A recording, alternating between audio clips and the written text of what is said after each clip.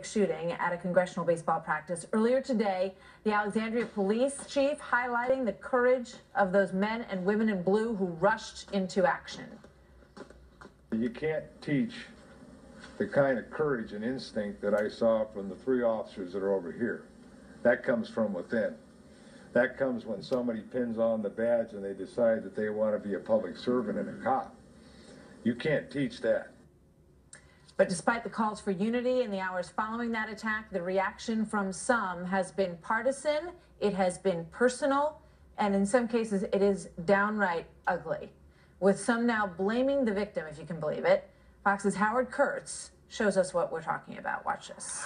Martha, while Steve Scalise remains hospitalized after his near-fatal shooting at a baseball practice, some liberals in the media are attacking him and his party. MSNBC host Joy Reid ripped the House Republican whip for not supporting gay marriage, backing the House repeal of Obamacare, and opposing a ban on semi-automatic weapons. Because he is in jeopardy and everyone is pulling for him, are we required in a moral sense to put that aside at the moment?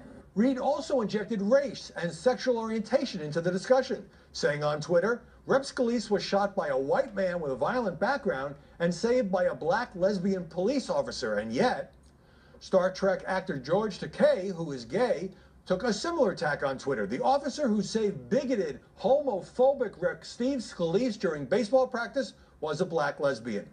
Such criticism brought a sharp rebuke from Reid's MSNBC colleague, Joe Scarborough.